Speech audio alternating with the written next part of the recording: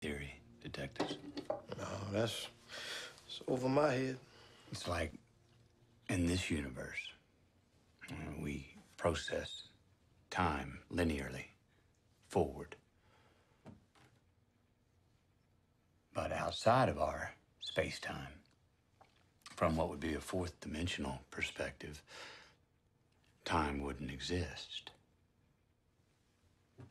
And from that vantage, could we attain it? We see our space-time would look flattened, like a single sculpture with matter in a superposition of every place it ever occupied. Or sentience just cycling through our lives like carts on a track.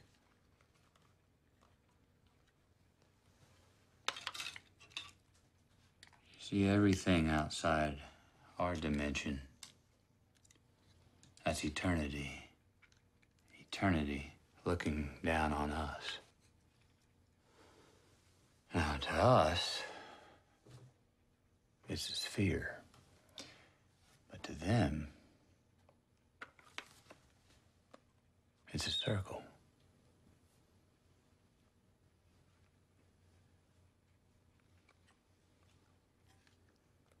Mr. Cole?